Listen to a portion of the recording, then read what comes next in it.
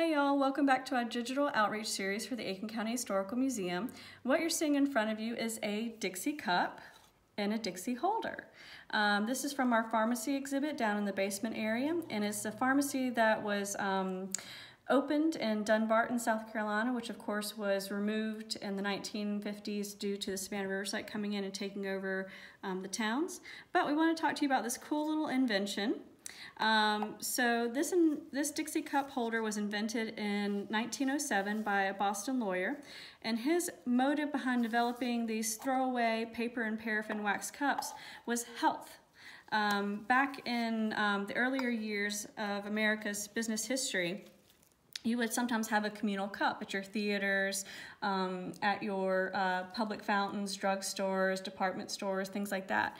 And this, of course, was a big spreader of germs. And you can see here, the public drinking cup must go.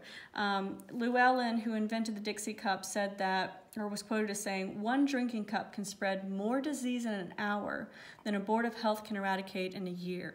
So the idea was to go to this. You would have your little holder, you would have your disposable cup, and this fashionable lady here in the 1920s is drinking out of one of those cups.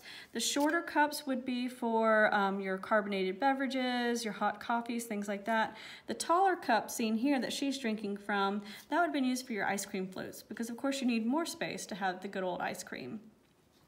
Now, eventually down the line, these Dixie cups would change fashion. They would become fancier. They would have different designs at the top of the cup and things like that. This cup is actually, the patented part here, or the Dixie cup here, and you can see the patent date of 1921. This was actually, of course, multi-use, so they would have used this year after year, time after time. These Dixie cups that were paper and paraffin would have been highly disposable, and they would have come up with different designs and different themes each time.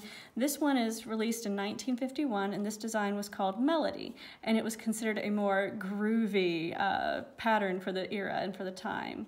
So it's kind of neat that our exhibit here at the pharmacy in the basement has frozen this Dixie cup development in 1951 with its groovy pattern. We hope you've enjoyed learning more about the Dixie cup, and will come and visit us and see it for yourself in person.